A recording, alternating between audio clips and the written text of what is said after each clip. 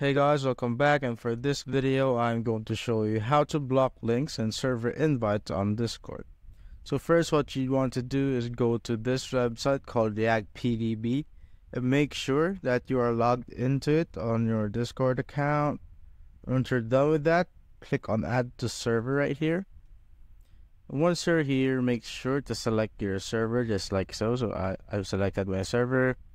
And once you're here on this page, the navigation on the left side here, go to the navigation side and click on moderation.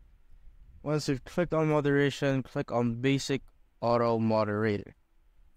Once you're there, make sure that this is turned on, the basic Automod. And once you turn on that, go to server invites, make sure that this is enabled. Also go to links, make sure that it is enabled, and you could go through all these with everything. I'll keep on default.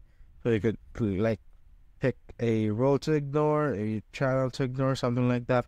For me, I'll try on default. So let's just save all that, and as you can see, it's saved. You just click I'll save all settings here. So once you're done, go back to Discord. So let me try to send a link from my phone right here. So I'm going to show you guys if it will work. So I'm pasting this link. As you can see, the link popped up, but it was removed since I have the Automod turned on. And as you can see, I will paste it again. And it just removes it completely.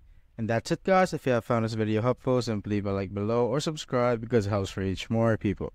See you on the next one.